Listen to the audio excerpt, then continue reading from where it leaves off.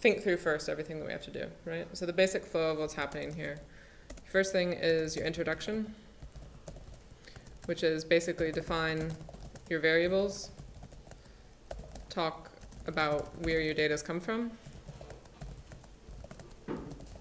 Yeah?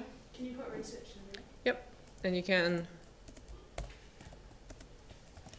oh boy, do some research to help back up any relationship you are thinking about. So for instance, if you're going to investigate GDP per capita and fertility rate, if you can find some articles that say there appears to be a link between GDP per capita, other people have done this before, they've seen it before, this is what they've said, I'm curious if I can find the same relationship in my data set. That's one way that you can use the research in the introduction, is to just back up your question, basically. So back up what you are thinking. Yeah? Your second step would be writing your question.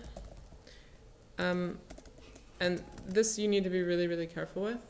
Make sure inside of it that you're talking about like what the actual points on the graph are. So make sure you identify what the actual points on the graph are at some point in the question. So for instance, if I said, I would like to investigate the fertility rate, the GDP per capita and the fertility rate. That's great. Of people, of donkeys, of towns in New Zealand, of cities, of what? And in that case, it was countries. So I'd change that to say, I want to investigate the GDP per capita, the relationship between GDP per capita of countries and the fertility rate of countries. Okay, so, and that's because that's what's on that graph. Those points are graphs, or sorry, those points are actual countries. And same when you were talking about the New Zealand weather one, each of those points is an actual town or city in New Zealand. So you want to be identifying that in your question. I'm investigating the mean sunshine hours in towns in New Zealand and the mean air temperature, right? Something like that, but you're identifying what the point is. So that's a pretty important one. And as you guys get into this, it would probably be worth your while to, once you've written your question, just run it by me to make sure that you are actually investigating a reasonable data set as well. Because like we talked about yesterday, like if you have a completely wonky, crazy graph, or you're comparing things like the mean sunshine hours per day and how many days the sun shines, right? Those are pretty tied up already. You want to think about things that are slightly different than that, right? Okay, so then we've got our graph with no line, trend line. And so then here, all of this is just based so strongly on the visuals. So talk about the strength. So in that, you want to be talking about your scatter. You know, is it lots of scatter, little scatter, things like that. Talk about the relationship. So that would be positive or negative. Yeah. Strength. Things that you can talk about with scatter as well would be things like non-constant or constant, you know, strong, weak, moderate, etc. What else do you want to talk about? So look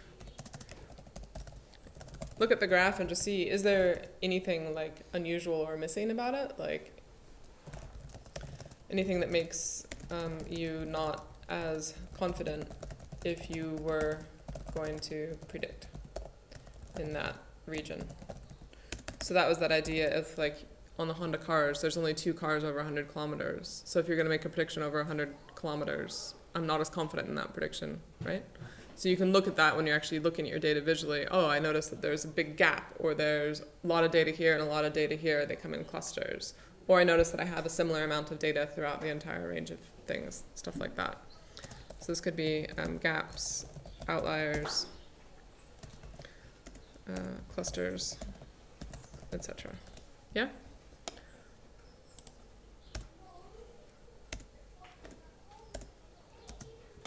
Questions so far?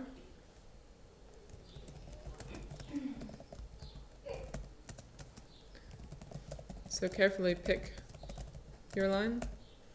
Again, what can we talk about? What are the ones that we can use? Linear, log, or exponent. Do you to explain why you picked originally? Mm-hmm. So what would be my reasons for that if we were going to back that up? Linear, what would be a good reason for picking linear? How do you describe that? Increases or decreases constantly. Yeah, increases or decreases constantly. Would you need to research the other? Or at a constant, hang on one second, constant rate? What did you ask, Phoebe? Would you need to research that there or No, just by visually looking at the graph. It's not about the research here. I'm noticing that they're falling down sort of at the same rate. It looks like a straight line to me. Okay, so if you had something like the log or exponential, again, you're trying to describe that visual fit here. So when I'm looking at this, I'm going to pick log or exponential because it matches the, you know, rapid increase / decrease at the start or end of data set, or that it matches the level off of the data. So that was like in the Honda cars, we said, you know, I'm going to pick the log graph because it matches the rapid decrease at the start and it levels off in time, which makes sense because the price of cars should level off in time. Probably, you know, at some point that might change, but within my range, right? And one thing that you've got to make sure you get here is specifically throughout the whole range of data. So I don't know if you guys watched that video that I sent out or not, or what we did in class as well. Like, look at it, and if you notice that it's really strong for the first 50 kilometers, talk about how it's really strong for the first 50 kilometers, and then it's weak because I don't have as much, it's a little bit more scattered. Or that it's non-constant, and it's really scattered at the start, but the scatter becomes more constant or more strong at the end. So my relationship looks stronger at the higher values than it does at the lower values. So look at those differences between where it starts and where it finishes, any changes that you see, or any groupings or differences between different parts of it, break it up, and that's where you get into kind of the excellence level with that. Instead of just saying it's increasing, you know, saying, well, it's got really strong scatter at the start, everything's very close to the trend, but as my values get bigger, it gets really wonky, and that's like your kitty wakes, right? So the kitty wakes data is strong at the start, and then after about 1,500 kilometers area, you see all sorts of crap starts to go on. Phoebe? With the trend lines, can you have like more than one that fits and it still is right kind of thing? As long as you explain why. Yeah, so you can, you know, if I looked at a data set, maybe log or linear are similar and I can't quite tell the difference between them. Yeah, then just pick one and just back it up to say I've picked log because of this. You don't necessarily have to say I've picked log instead of exponential because of this. Just stick to the one you're going to pick because you think it's good and describe why it's good. Yeah. And again, be specific throughout the whole range of data. So it fits really closely to the trend line. The scatter is equally above and below for the first 50 kilometers. And then after that, the trend line maybe doesn't fit as good because I notice the scatter is mostly below the line for the higher values. Anything like that you can get into. That's what I mean by breaking it up throughout the range. Talk about specifically how good it fits throughout the whole thing. Maybe it's the same fit the whole way through your data. That's fine, but it might not be, right? Okay. So when we get into this, so pick your line carefully, and then the next thing you've got to do is, for either of those, describe the fit visually. And I should say that's where you want to be specific throughout the whole range of the data. So again, am I things that you can talk about evenly above or below the line? Fits good at start and not as strongly later on, because the points are mostly below the line, as an instance, like as an example for you. That's what I mean, like look at it. And don't just say it fits good at the start, give me some values. It fits really good up to the first 5,000 GDP per capita, and then after that it goes to custard, whatever the case might be. So be specific with it. So you're describing your visual fit. That's a very, very important thing. So visuals is hugely important for both of these, really. And again, that idea of throughout the entire range. That's your other really important thing. The more you can be specific about what's going on throughout everything that you're looking at, the better off you'll be. Now, the next thing that you've got to do is remind yourself, there's two different circumstances here. If you have a linear trend line, what else do we need to talk about? Yeah, if you have linear, talk about R value and interpret the gradient. So that's this, the gradient of the trend line shows me that for every extra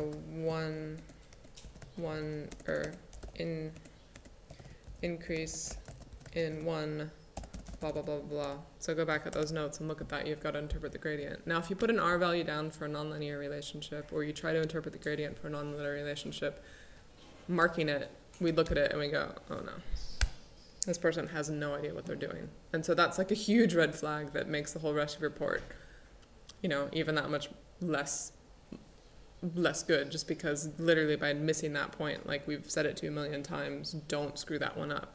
Linear, you talk about this. Non-linear, you don't. Yeah? Oh, don't sign me out. No, don't restart. Crap. Okay. We'll hide that for a bit. See if we can get done before that. Right, so again, if you have a linear, talk about the R value and interpret your gradient. Any questions on that one? So if you're not sure to do that, that would be a good thing to do practice on over the next 2 days. What do you talk about then if it's not? If it's not, you're relying totally on the visuals. And I noticed that, good question. So for all these, for either linear or nonlinear, you should say a sentence that describes what happens. And what I mean by that is something like this, you know, the graph shows me that there is a positive, how do I want to say that? The graph shows me that as the GDP per capita increases, the life expectancy also increases for countries. Would you break that into different time periods? And then you could, so if it's nonlinear, you could say the biggest increase is at, you know, from 0 to 5,000 GDP per capita, and then after that it levels off. But again, that's going back to the visuals, but you've put into words this idea that as my GDP per capita gets bigger, my life expectancy will get bigger. And same for like Honda cars. As I drive more kilometers on my car, the price of the Honda car auction is going to decrease. Yeah. So just saying in words this relationship. What happens is one increases, what does the other one do? And think about that for both linear and nonlinear. Questions on that one? Okay. And again, this is your whole dots thing. Like, make sure whenever you're making these bold statements about things, don't just mention what's on the X and Y axes, but then say for whatever the point on the graph is, 4 countries, 4 towns in New Zealand, 4 Honda cars at auction, right? That's the thing. So always go back to for whatever's on the point. Maybe we'll just say that. For whatever the points on your graph actually are, right? Okay, so that's the bulk of it. And you do have, you know, opportunities in there as well, but that's the big piece of it. Do you want me to talk about those opportunities right now? Mm-hmm. Okay, so we'll go over here for a minute, come back up. Is it supposed to be like a lot shorter than the time series one? Because I feel like there's a lot of kind of like It just depends. I mean, ideally we would set a time frame of under 5 pages for both of them. Yep. So, this is when you would want to be talking about things like this. So going back to that general guide, the parts in red being kind of the more merity stuff, but I found my appropriate model, which means I put my trend line on, and there's things that you can talk about, like discuss any concerns you have in the data. So, for instance, is this before you do predictions? Yeah, you could do this before predictions. So, I won't say weaknesses, but concerns about the data. So things that we can include in there is it a small sample set, right? Because the smaller a sample, do we have a really good idea about really what's going on in the world? Mm-hmm. Same idea for GDP per capita, like you can get in there and look at that, and maybe even if you identify which countries are like African countries, for instance, you might want to be saying something like, you know, this is only 30 countries out of how many in the world? And look at that data set carefully. Is it a fair representation of all the different, you know, kind of geographical and social regions within the world? Is this sample representing what actually exists in the world? And if it does or doesn't, you know, you can express some concern in that. That sample, that data set actually is decent. It's pretty good. It covers a pretty wide range of countries, but you might notice there's certain things that are missing out of there. And so you can talk about that. Like, I'm going to use this model to predict for countries anywhere in the world, but if my data set's only Western countries, or only developed countries, or only Asian countries, you know, is that valid to base my prediction on for the whole world? Right? So does the sample... 10 minutes. Does the sample...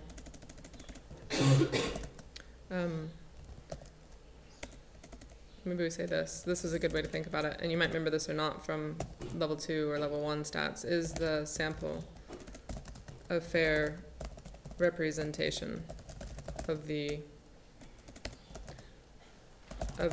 population that you are predicting for?